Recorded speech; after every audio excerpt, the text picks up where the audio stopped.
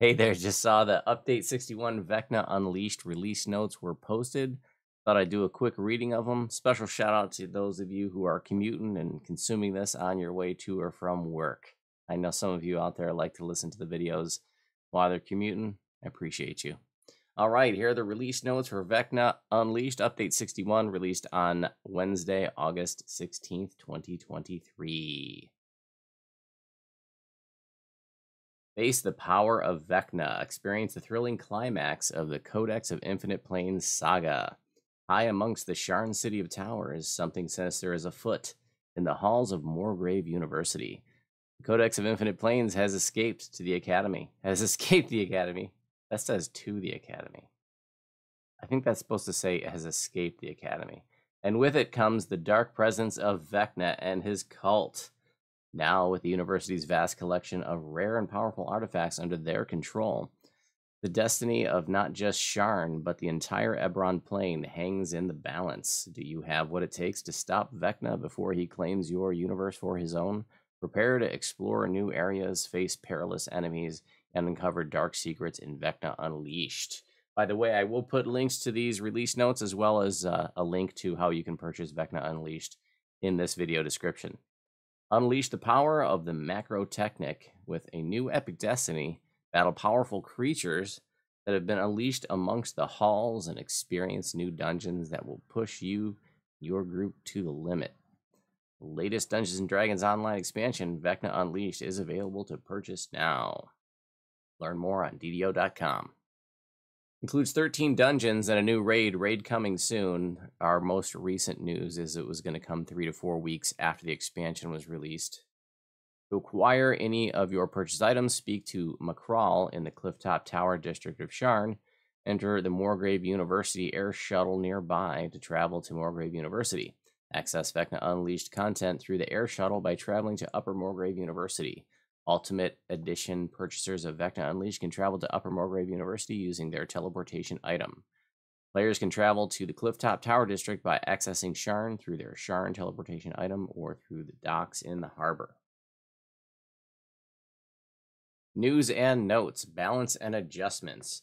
We've adjusted 13 distinct features across 7 classes and 2 universal trees to provide a larger, holistic set of changes meant to intrigue players, character builders, and shore up some statistical weaknesses. These adjustments include action point cost reduction, cooldown reduction, and generalized buffs meant to bring up underused specs and add excitement across the board. Harper Agent cores 1, 6, and 18 now give +1 to hit and damage, and not just hit and damage versus evil. 420 now gives +2 to all ability scores and +1 to hit and damage, +5 to hit and damage versus evil, and +20 universal spell power. Weathered Traveler Tier 1 now gives 2, 4, 6 energy resistance. Swashbuckler. Battering Barrage, cost reduced from 2 per rank to 1 per rank. Thread the Needle now gives +5% to hit, percentage bonus based on precision, while precision is toggled on.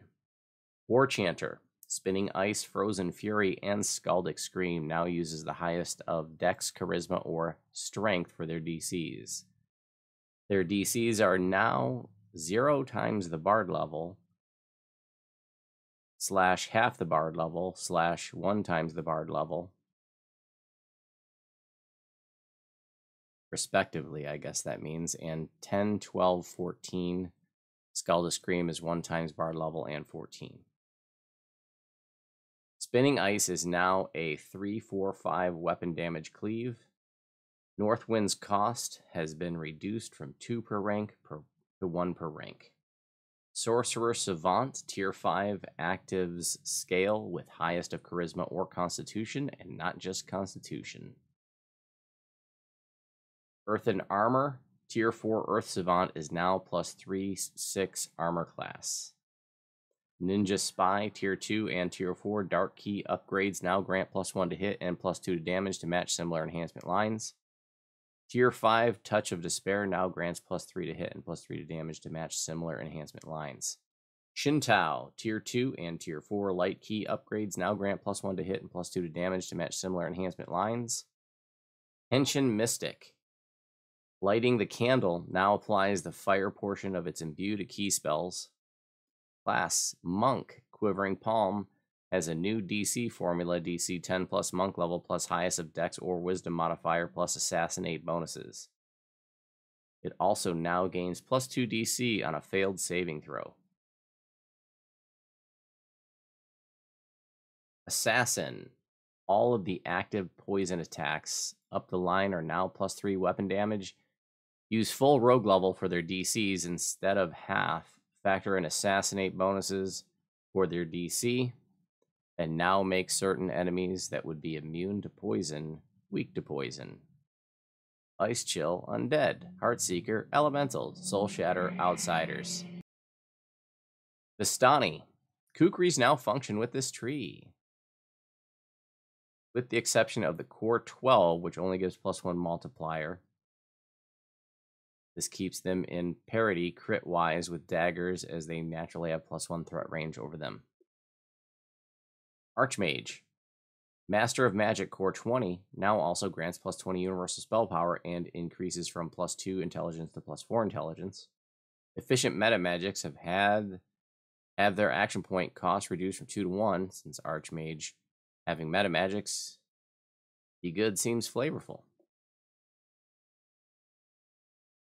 Spell Penetration has its action point cost reduced from 2 to 1.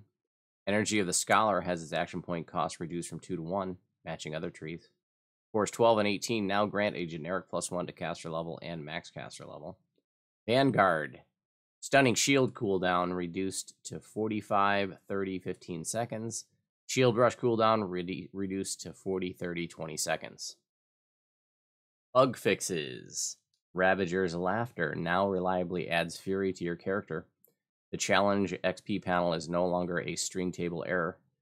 Consecration now heals hirelings. Note this note was erroneously in Update 60 release, but is actually here. When you have items in the store queue and clear the queue, the queue icon now properly clears itself from you when the queue is empty. Lighting the Candles buff now has the correct text for real this time. Fixed a mess of errors and typos in the Tavern Keeper's logic in the harbor. Augmented summons feat from temporary sources will now work on hirelings. The augmented summon buff will no longer be stripped from hirelings when they die. Various summon enhancements from the Warlock and Light and Spirit tree and Magus Destiny will now work on henchmen again, and also not be stripped on death or rest. Knockdown animations on pixies will no longer blip. Caster level scaling should now work as expected on all rune arm shots. Huge black puddings can no longer subdivide into 8 slimes and now have a maximum subdivision of 4. The third tier of Moorgrave University favor now grants +2 save versus magical beasts. Equipping a rune arm should no longer hide your main hand weapon. Archmage's heightened meta magic no longer erroneously requires character level 12. Shield specialization line's damage bonus is now visible to the player. Nature's Protector's natural armor bonus now correctly stacks. General changes. Tomes of Learning and Epic Tomes of Learning, both greater and lesser, have been upgraded and now check each tier of difficulty independently to determine if you are repeating a quest.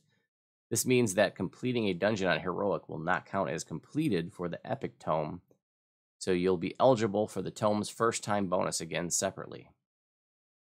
A set of performance updates have been applied to the game that affect combat bonuses, spell casting, login times, and regen in public spaces in an effort to reduce generalized and gameplay lag. Dretches will now pitch goo a little more frequently when being kited. Enemy casters will have a longer cooldown when casting Comet Fall to make it less spammy. The legendary Dread Isle's Curse set now correctly lists its profane attack and damage bonus value in its tooltip. The volume of combat music in Fables of the Feywild and Sinister Secret of Saltmarsh has been lowered. UI. You can no longer move the Rune Arm Charge UI. This change corrects an issue that was making it sometimes difficult to attack while charging a rune arm. The DDO store logo has been shifted so it no longer blocks interaction with header links when purchasing subscriptions. Known issues. The DC boost portion of Quivering Palm is currently granting +2 DCs instead of +4.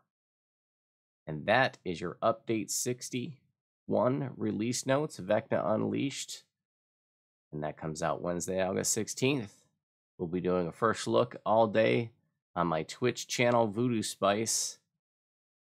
Thanks for watching. Hope to see you there soon.